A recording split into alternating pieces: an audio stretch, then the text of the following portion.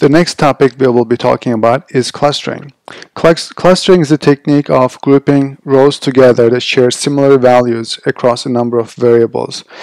Imagine you have thousands of rows of data and you have 20 to 30 different variables. It will be very hard to put all your observations into one or two groups depending on either variable 1 or variable 2 or variable 4. In most cases, all those variables will come into contact and give you an underlying structure. So clustering technique will allow you to find the underlying structure in your data. Let me put into an example. This picture that we have on the screen is a picture of a spiral. For a human eye, this is a very easy process to identify each of the lines of the spiral and put them into different groups. But if you were to solve this problem in a computer case, I'm trying to find underlying structure between x and y coordinates. In most cases, algorithm will be able to pick up your upper half or lower half or lower left corner, lower right corner, upper right corner, some type of Cartesian way of identifying, since I have Cartesian coordinates. So clustering methods will allow you to be able to find the underlying structures on your data set with JMP. And the different types of clustering methods are implemented. Just to give you an idea, using JMP you will have access to hierarchical clustering and different versions of hierarchical clustering as I will show you the dialog box in a minute. And you'll have access to kmeans clustering, and also new in JMP 11 is the self-organizing maps that you will have access to use to cluster your data. And each of these clustering methods have different ways and different reasons to use it. Let's go through them one at a time. First let me show you how you will access to a cluster platform. It will be under Analyze, Multivariate Methods, and Cluster. Like any other dialog box in JMP, cluster dialog box is also organized in a way that you will have a list of your columns and you will select the ones that you want to explore.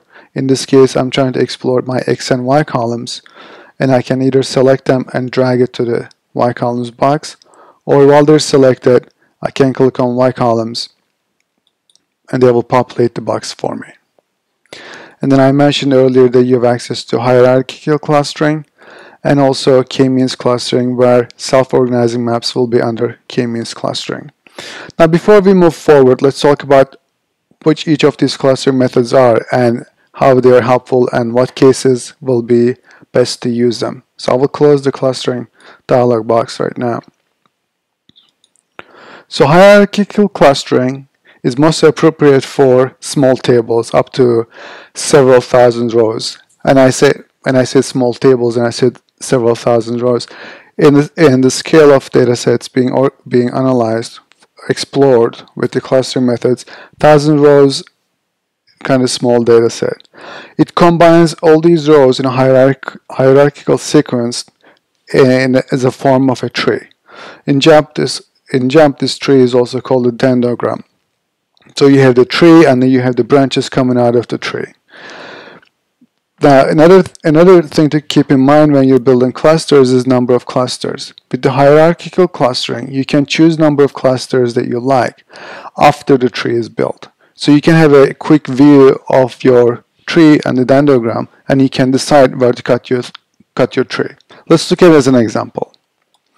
I have this data set, and this is a list of about 33 countries, and they have the birth and death statistics for each of these countries.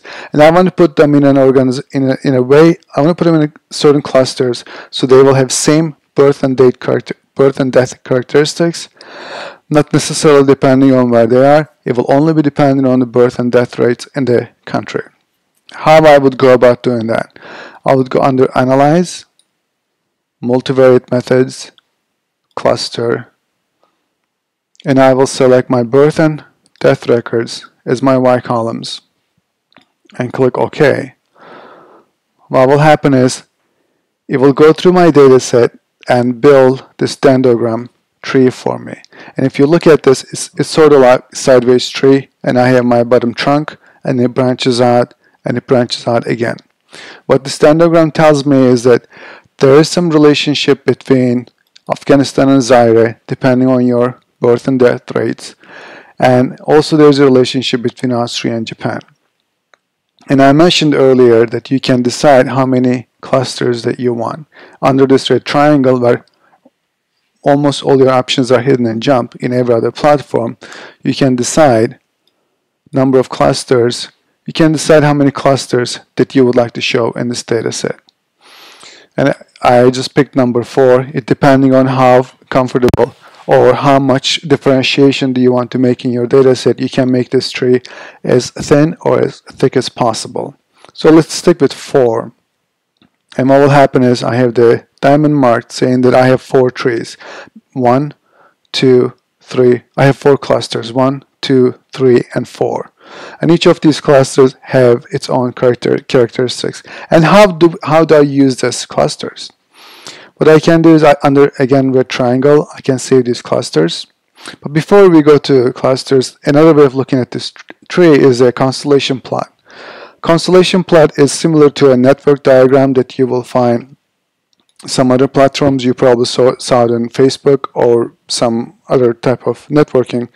And here you can also see visually my Afghanistan and Zaire on one branch of a tree, where Venezuela, Mexico, Malaysia, India, and Algeria are another branch of tree. This will be very helpful to identify if you have a lot of different variables, so you can bring it down to a spatial view, so you can identify if there is an underlying structure in your data. Another way to use that, I can come back and save my clusters on my data set, and JMP will create a new column on my data set, as you see here, and label it as cluster.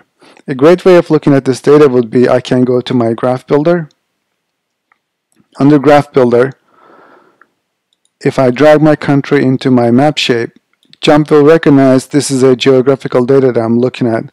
And if I want to take this data set and color it with my clusters, and I can see the correlations visually, I'll go back to my data set. I want to make sure that I represent the whole Earth. And I can see where Canada, United States, Australia, and most of the Europe, Western world, and China has similar birth and death statistics, whereas Russia and South Africa have different underlying structure. And I can see most of South American countries and tropical countries have similar birth and death rates as well. And when I'm done with this, I can save this, or I can modify my background map to look prettier. I can say show me just a simple Earth. This will be a great way of representing your data, and once I'm happy with it, I can use my selection button, copy, and paste it on once I copy it on my clipboard, I can paste it in my PowerPoint or Word document. So this is how we would approach to hierarchical clustering. And just to reiterate, hierarchical clustering is appropriate for small tables, and you can choose the number of clusters once you build the tree. Second item on our list of clustering is kmeans clustering. And before I go there, let me close these windows so we will have more real estate to work with. And kmeans clustering is appropriate for larger tables, and you have up to hundreds of thousands of rows, and this makes a fairly good guess as a cluster seed points. It'll start with a guess of what the center seed points are, and then it iteratively assign points to these clusters and recalculate the cluster centers. And the difference between hierarchical clustering and kmeans clustering is that you have to specify the number of clusters before you start the process. And that makes sense because if I say I want 3 clusters, it will assign 3 center points to my cluster seeds, and then iteratively go through each of these observations to assign them to more appropriate cluster. And let's look at this as an example again. I have the data set for cytometry. It's the cytometry readings, and if I just look at the data, let's look at the data for a second.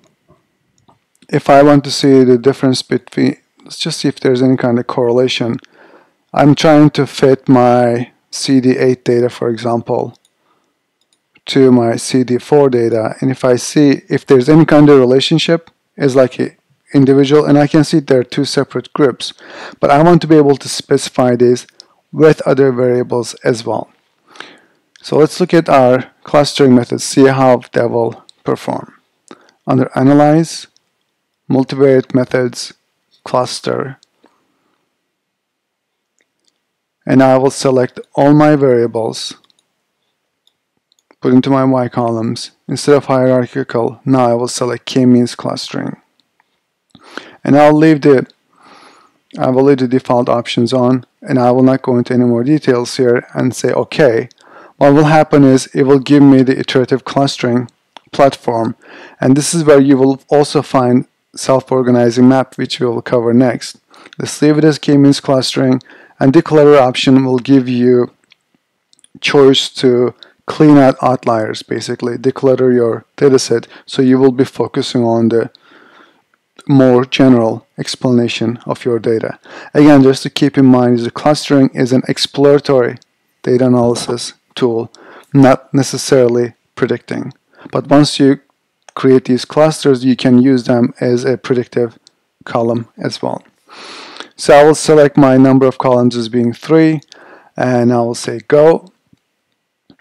What will happen now is it built 3 separate clusters for me and put them into separate groups, and says I have 1100 for cluster 1, 2500 cluster 2, 1300 cluster 3.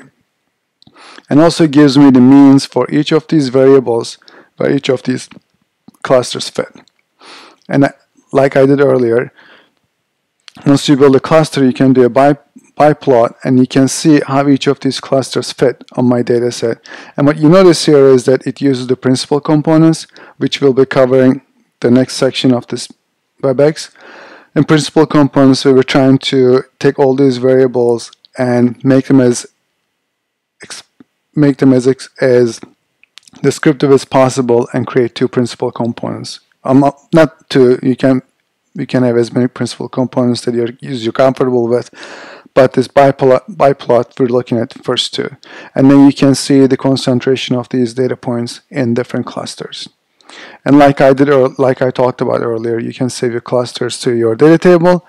You can save a formula that creates these clusters that you might want to use later on in another data set to see if your clusters will hold. And just another thing to look at here is the scatterplot matrix, and you can see each of these variables and how they relate to each other with different clusters. This is another way of looking at it. And let me close this, and next topic I would like to cover here is the self-organizing maps.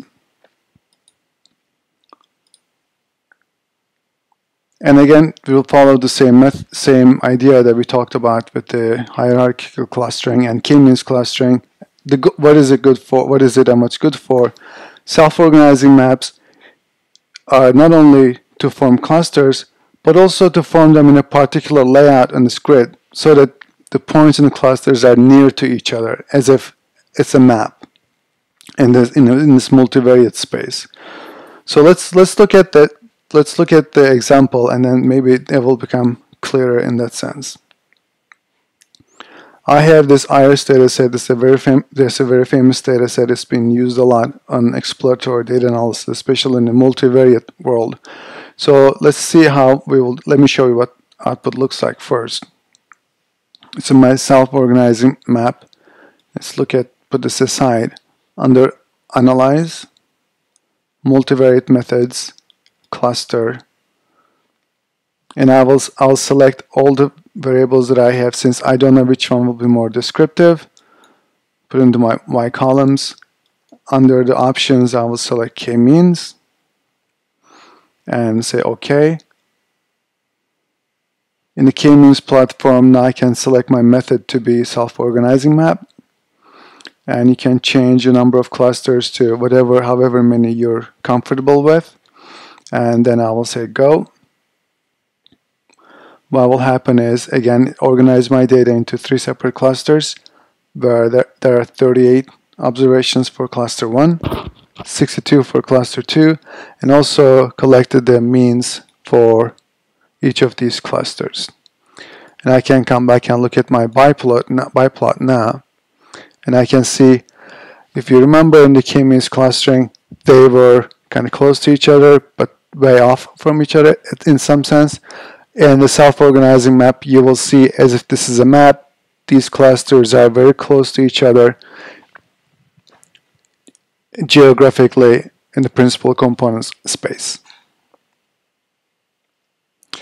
Now let's go back to what we started with in our data set. We had a spiral, and we were trying to identify which clusters of each of these colors fit into. So let me open my data set, spiral data set, and I went through all these analysis, and I built different clustering algorithms to identify which one will be more useful. Let's go to my graph builder and then look at the picture. I have my x coordinate, y coordinate. It's my old data set, they're all in black. Now I want to color it by, let's start with the k-means clustering, see what it looks like. So I can see visually that k-means clustering divided my data into 3 separate groups, and I can see here 120 degrees on each direction. So it took my space and divided into 3 separate groups, 360 degree circle, so I'll divide them by 3 and now 120 degrees on each color. But if I want to see what the word nearest neighbor, hierarchical nearest neighbor, it's very similar to k-means clustering, but you can see the difference where I have a lot of blues and greens. My reds on this part are very small. And if you notice it, it's taking my x and y coordinates and dividing them into, in some sense, a geographic presentation. But if I use my single hierarchical clustering methods, I can see clearly which ones of these spirals my initial clusters were in. So there are different methods and different hierarchical clustering methods, or k-means clustering. Different clustering algorithms will be more helpful in your way, in your analyzing your data, exploring your data. I would recommend, there's no saying one fits all, one is better than the other. It will depend on your case, and JMP makes it easy to identify, easy to use which one will be more beneficial for your work.